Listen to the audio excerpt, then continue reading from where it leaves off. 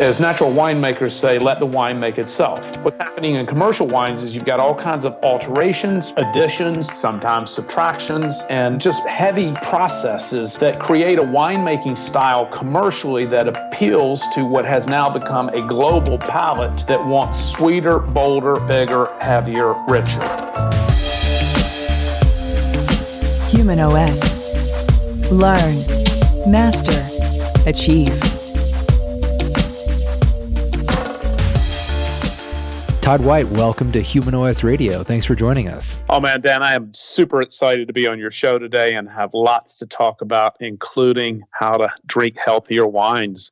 I have been interested in the subject of the effects of wine on health. Is it good for you? Is it not good for you? And when I was exposed to what you guys do, a lot of things started to click. But give us a little bit of background about you first. Well, I've been a serial entrepreneur since I was 17. I became a biohacker probably about a decade ago, and always experimenting with fitness programs and better ways to eat, but became a pretty serious biohacker in the last 10 years and really serious in the last 5 years, meaning employing all kinds of optimizations to the life experience, including ketogenic diet. As a result of that, and as a result of tuning up my nutritional programming, in conjunction with what has happened in the wine world, I found that I couldn't drink standard wines anymore. They were making me sick and causing terrific brain fog and hangovers and same effects that many people have. And I think that it was attributed to both the tightening of my nutritional programming, getting completely off of sugar, as an example, and most commercial wines are filled with sugar. Mm-hmm. And then second of all, and in conjunction with what's happened in the wine industry. So wines in the last 30 years have reflected largely what's happened in the rest of agribusiness. There's been mass consolidation, and these wines are made in massive factories, and they're filled with additives. And so we sought a better, healthier way to drink. I've been a wine lover my entire life, but just couldn't drink standard wines anymore. And so just kind of stumbled quite by accident upon these natural wines. You would think all wines are natural, and we can talk about why they're not,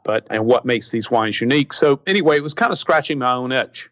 Mm-hmm. Since then, we launched the business and endorsed by over 100 national health leaders because we've taken this fanatical health approach to wine. Mm-hmm. Initially, you'd ask, is wine healthy or not healthy? Well, that depends on what you drink and how much of it you drink as to whether it's healthy or not. So there's a ton of studies showing that red wine, in particular, because of the nearly 800 polyphenols contained in red wine, and polyphenols find their way into wine primarily from the skins and seed. And so with white wine is just a free-run juice. Red wine gets its color from contact with the skins, and hence that's where most of the polyphenols come from.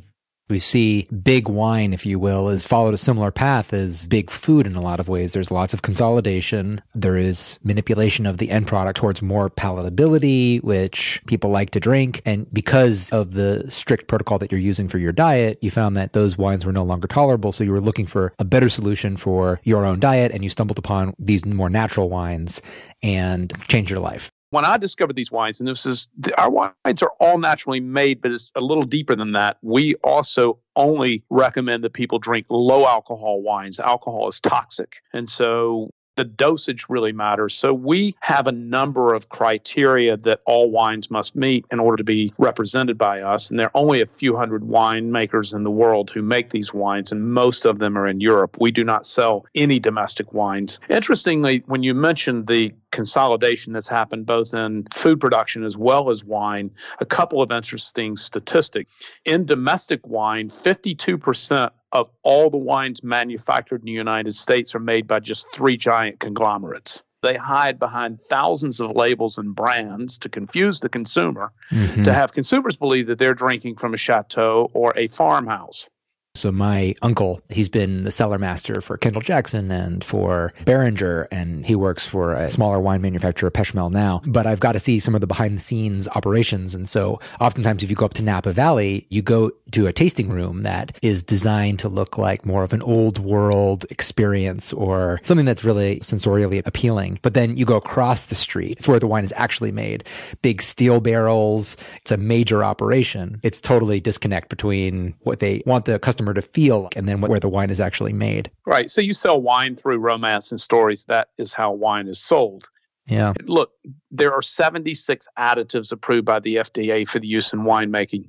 Now, most consumers don't know that. And the reason they don't know about these additives is because it's the wine industry's dirty, dark secret. And how they keep it secret is in conspiring with the government using tens of millions of dollars of lobby money, they have kept contents label off of wine. So wine is the only major food group without a contents label on it. Are these things like dyes? Well, there's 76 of them. They're anything from ammonia phosphate to coloring agents to body agents to give wine texture to fish bladders and egg whites. And here's the thing. You can't sell a wine to Whole Foods and be a small natural wine because you don't make enough volume. Right? They just won't even talk to you. So they only sell these kind of massive factory products, even though, again, it's possible that they're organic. But that still doesn't have any real impact on the chemicals being used in the cellar, in the winemaking process. So it can be confusing for consumers when they see a wine that's, quote, organic. There are very few of those. But even if they do see one, that doesn't mean the wine is clean. That just means that the farming practices were chemical-free. Interesting. Yeah, so it doesn't mean that the winemaking process was clean at all. Again, similar to what we see with food in our world, in order to ensure reliability of the supply chain, to consistency of being able to deliver the products, even shelf stability, probably not as relevant in this case since it gets better with age to a certain extent. But we see some of the same conditions here. Tell us about the wines that you seek out. What makes them interesting, unique, special, and how are they different? Yeah, I'll tell you exactly. Let me mention to you about the ageability on wine, just so that everybody understands this point. 92% of all wines purchased are drank within 24 hours of purchase. Right? Really? Yeah. I mean, most people are not aging their wine. They're buying it and drinking it immediately. So those are just consumer facts. But there are some folks who buy wine for ageability, but it's a very, very small audience. But let me tell you how these wines are different. So these wines are known categorically as natural wines. And so if your audience goes online and searches the term natural wines, they're going to find that there is a specific category of wines called natural wines. And what that means, very specifically, is that natural wines are dry farmed. That means that there is no irrigation used in their farming. They are chemically free farmed, or meaning that they're organic or biodynamic. And biodynamic is a prescriptive advancement of organic farming. They are fermented with native yeast that are indigenous to the vineyard in which the grapes are farmed. So all grapes have native yeast on their skin. If you just pick a right bunch of grapes off of a vine and you throw it in a bucket, the skins will break. Sugar from the grape juice will come in contact with the yeast, and it'll start fermenting right there in the buckets. You don't have to do a thing to it because there are yeast on the skin of the grape that will create a natural fermentation. So in natural winemaking, all wines are fermented with those native yeast. Now, here's what's happening in commercial wines. And commercial wines are fermented with genetically modified commercial yeast. And the reason that winemakers use these commercial yeast is because they're much more predictable and much easier to work with than a native yeast, which is very temperamental and requires a lot of coddling. So in the fermentation process, if you have a broken fermentation or other problems during the fermentation process, it's at a high risk to the spoilage of the wine, meaning that it's then not sellable. So that's another reason why you can only make natural wines in these very small quantities. So you've got fermentation with native yeast. The next step is that there are no alterations, no additions or subtractions in the cellar. Got a completely natural winemaking process.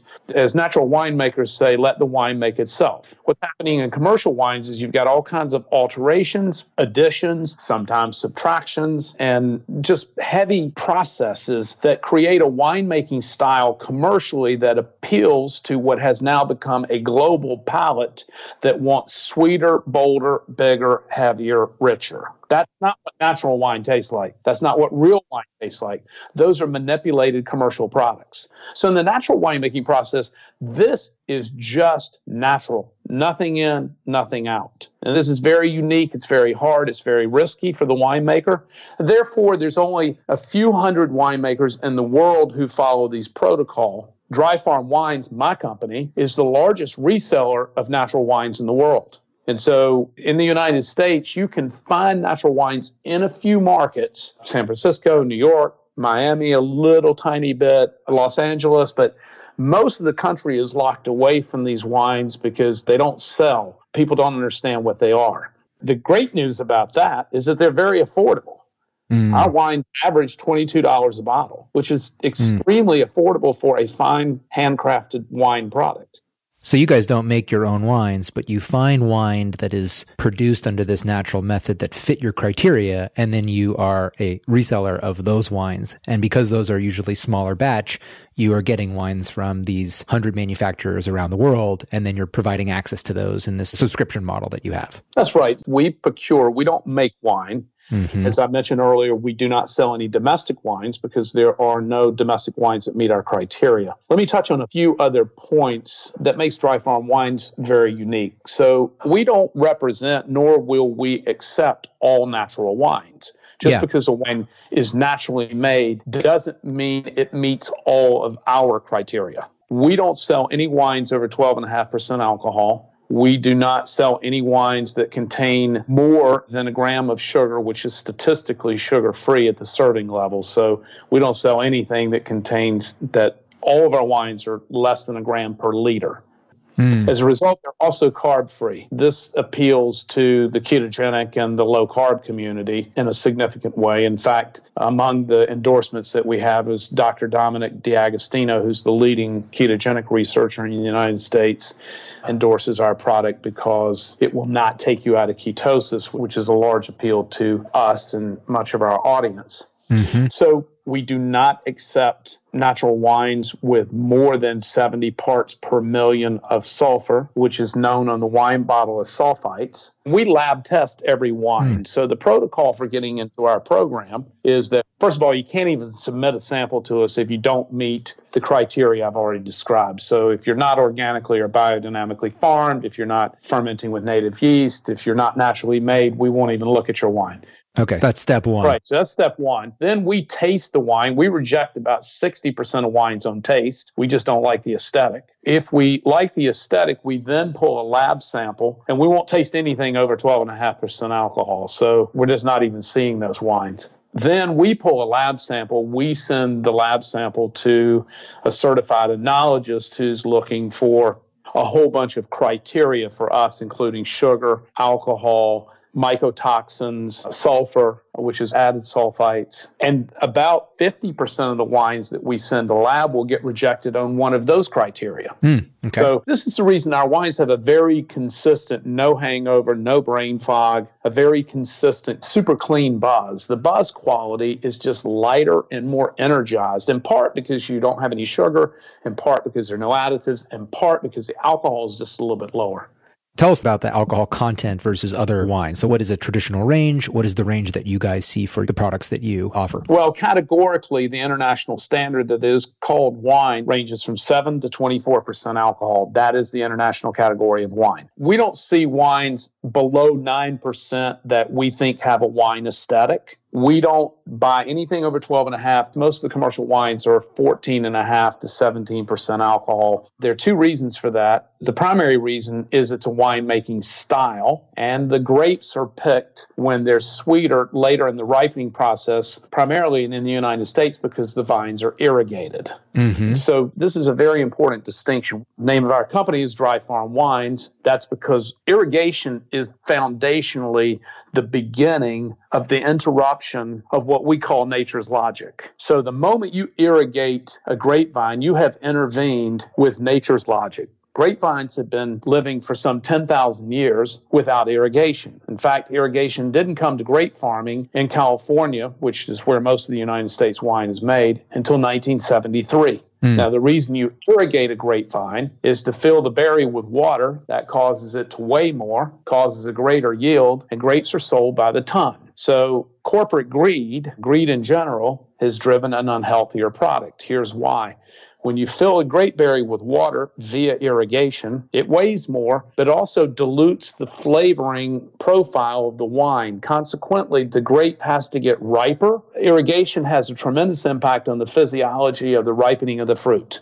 And so what happens is the fruit can't be picked until it's later and sweeter. Now, the higher the sugar is at the time of picking of a grape will determine the outcome in the alcohol level. Let me explain why that's true. Here's how you make wine. You take grape juice and you inoculate it with yeast. The yeast eats the sugar. When the yeast eats all the sugar, then the fermentation is complete. Well, the more sugar there is to eat, the more alcohol there is, because when the yeast eats the sugar, the byproduct of that is ethyl alcohol and carbon dioxide. So this is how wine is made. Consequently, the higher the sugar is in the berry at the time of picking will determine how high the alcohol level is. So our wines, which are dry farmed and have proper flavor development at lower sugars, consequently generally produce a lower alcohol wine. Interesting. The reason that's important is because alcohol is toxic and dosage matters. And so, what we want is a lift and a gentle euphoria. I don't drink during the daytime, and I don't recommend that other people do either, but we drink wine around the dinner table. What that wine does, what alcohol in the correct dosage does, is provide you with that gentle lift, that euphoria, a lowering of your vulnerability window. This is the reason that we kind of share and bond with people when we drink. And it promotes love. I think anytime we can do anything that promotes love in the world, this is a great thing. So this is the beauty of alcohol, that gentle lift. When we have expanded creative expression and remaining cognitively connected. However, the problem is when the alcohol dosage gets too high, which is the reason I don't drink spirits. When the alcohol dosage gets too high, we start to move away from cognitive connection and creative expression into the other side of the buzz, which is just not as attractive. It's certainly not as much fun, and it's not as healthy. I think you're making some beautiful points here about the right dose in terms of the feeling of alcohol. And it's such a dynamic topic because from a health perspective, there is evidence that it can be health promoting, but the doses are a lot lower than what people will drink if you drink. So it's this complex subject where there is a health benefit that has been shown through various ways that we've looked at it. The ancient Greeks, they only drank their wine diluted, and they believed that only barbarians would drink unmixed or undiluted wine, and it would bring out a type of behavior that would cause mayhem. The more ancient way of drinking was really similar to how you're describing it. It's a lower alcohol content, it is mildly euphoric, and it adds to connection, but it's not necessarily promoting wildness and total disconnect with yourself. Yeah, there's no question about it. Look, there are going to be glorious exceptions. I get drunk occasionally, it happens. But generally speaking, we know that excessive alcohol is poisonous. It can kill you. Many people die every year from alcohol poisoning. Not generally from drinking wine, but it's a toxic topic. But here's the problem, and you mentioned this, the studies from these health benefits are showing are at moderate levels. Most people are not drinking that way. Here's why. Most of us, alcohol is a domino drug. So the more you drink, the more it pulls you in. Here's the reason it's important to drink an inherently lower alcohol wine product is because most of us don't have a drink. Right. Most of us have several drinks, I included, and including all of my friends. Nobody has a glass of wine, not even two. And so this is the reason that it's important. I'm going to drink throughout the night, and I want to enjoy that experience and that product throughout the night. That's the reason it's important to drink an all-natural, lower alcohol, sugar-free product in order to optimize performance. Here's the other problem with commercial wines. The alcohol stated on a wine bottle, you might remember I mentioned earlier that we test for alcohol, even though the label says 12.5 or below. We test for it anyway because by law, the label can be as much as 1.5% different. So if a wine says it's 14.5% on the label, you can be drinking 16% wine. And there's a huge difference between 12% and 16% in terms of effect it has on your health and your brain. Drinking a lower alcohol wine is the only way to get a healthy low alcohol product because the only two alcohol beverages below wine are ciders, which almost always filled with sugar, and beer. So beer and ciders are your two categories of low alcohol below wine. And I wouldn't recommend drinking either of them for reasons we don't have time to cover here. But anyway, so low alcohol wine is your best choice if you're going to have a low alcohol product. Anything that will create the experience of reward in the brain will reinforce the desire to want to continue to consume that product, whether that's marijuana, alcohol, palatable food. So you're right. If something gives you that light buzz, its ability to encourage usage that is unhealthy is present. Another really important point that you've made is the natural way that people will drink wine is a glass to maybe 3 per night. And so if those glasses tend to be higher in alcohol consumption and sugar, then you're adding a lot of additional calories. You're taking in quite a bit more alcohol. And if you're drinking anywhere close to bedtime and you're having higher alcohol consumption, you're also likely to impair your sleep. Alcohol is a central nervous system depressant. The first stage of central nervous system depression is excitation.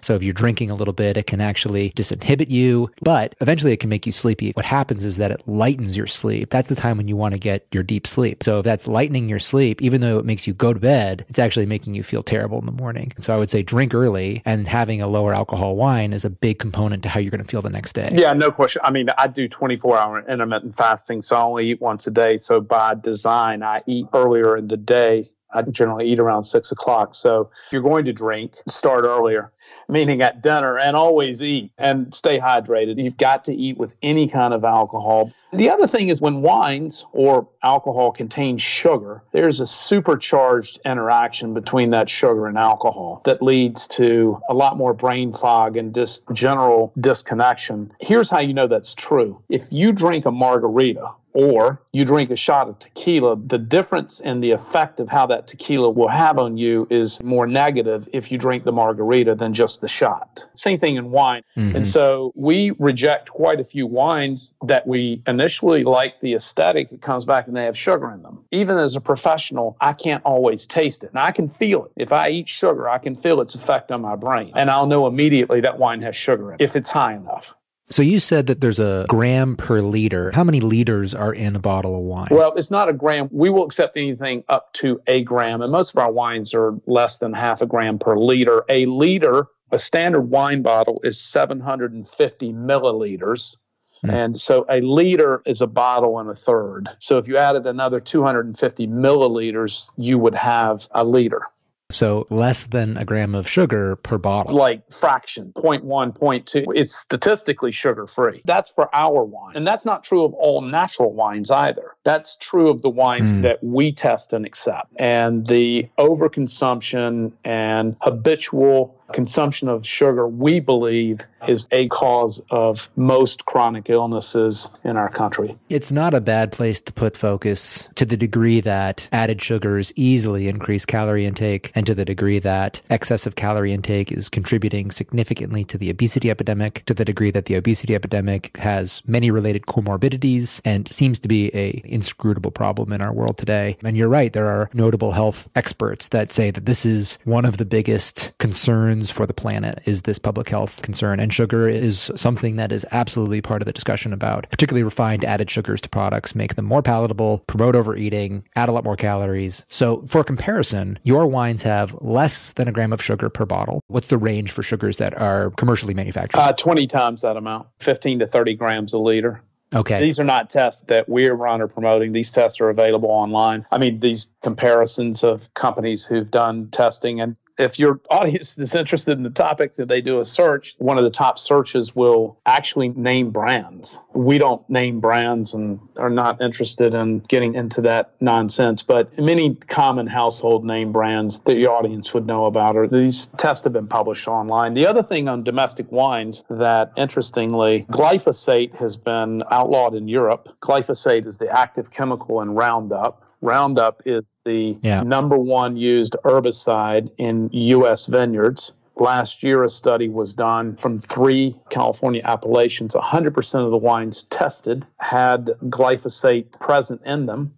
From 3 appellations, both from organic and non-organic farms. The speculation is that the glyphosate is getting in the vine and into the fruit through irrigation, because the way Roundup is applied in a vineyard is not the same way it's applied, say, in a wheat field. In wheat, it's flown, they spray it from above. In a vineyard, it's applied down at the ground level. And so this concept of having overspray from one farm to another, again, from a non-organic farm, overspraying to organic farm, is not really very feasible. It's not likely that that's happening that way. It's more likely that glyphosate is getting in the wine through irrigation. Also, the other things, these biodiverse farmers, these kind of hippies, I mean, they don't make a lot of money because the wine's not expensive and they can't make a lot of it because of the techniques that they use. But they're just activists of the land and that have a philosophical approach to farming and how they think the world should be. And one of the things that they're concerned about and focused on are living soils. We know that living soils are filled with billions of organisms that have an effect on our microbiome and the far-reaching complexities of going back to nature and living by nature's logic, by the design of the planet in its whole form. All of these things are connected. I think it's just really important. But I'm always thinking to myself, the hippies had it right, living according to the laws of nature. Nature's logic, yeah. How many people that drink wine that are listening investigate how much sugar and alcohol is in every bottle you drink? You usually look at the label, is it pretty? But in your case, if it's complying with rules you would like to adhere to, then you can drink working within some confines that you're comfortable with. And so you're kind of getting in the wine that you want to take in. We've made, for my company, humanOS, a course on the traditional Mediterranean diet, which I'm favorable towards because the evidence that supports its health is robust. A big part of that diet is moderate wine consumption. In the skins, we find anthocyanidins and stilbenes. Skins and seeds, we find catechins and proanthocyanidins and flavonoids. We know that these have a really potent effect on blood pressure regulation, on sleep quality, cancer suppression, even clearing out senescent cells. Flavonoids are really powerful on that. So quercetins, apigenin, ficetins. As soon as I heard about your concept, I immediately thought the wine that they were drinking on Sardinian, Icaria, so the women would take in about 5 to 25 grams per day, men 10 to 50, was these dry farm wines. They're not drinking monocropped, additive included wines. If we're thinking about the health attributes of this diet and this dietary pattern, we're really thinking about the wines that you're offering. The unique thing about us, Dan, is we're the only health quantified wine merchant in the world. And that's true because we are fanatical about our health and we're fanatical about what we drink. And we don't drink anything we don't sell. Yeah. We only drink what we sell. The fact is, this is not a marketing message. This is how we live. We got in this business because I discovered this process and I felt so much better. And I shared it with some friends and they were like, oh, wow, this is completely different. Then we shared it with more people and it became a business. Yeah. So we're super fanatical. Listen, I want to make an offer to your audience to try our wines and we'll give them a bottle for a penny and they can find that offer. And I'm sure you'll make a note of this in your show notes, but they can find that offer at dryfarmwines.com/humanOS for a penny bottle. And if they like to follow us or look for us, we're all social media. We are Dry Farm Wines. And any way I can be of service to your audience, they can reach me at Todd, T-O-D-D, at dryfarmwines.com. I love businesses that arrive out of somebody finding a solution for a problem that they had and then having it grow because it's filling a need. What you guys have is providing a great service. It's been great to talk to you today and hear more about your perspective on the product. I have personally tried your wines and they taste terrific. They actually taste a little bit different. I really enjoy them. So I'm an advocate. Thank you again for coming onto the show and talking about what you do. Awesome, man. I really appreciate you having me on today and live healthy and live your best life. Thanks for listening and come visit us soon at humanOS.me.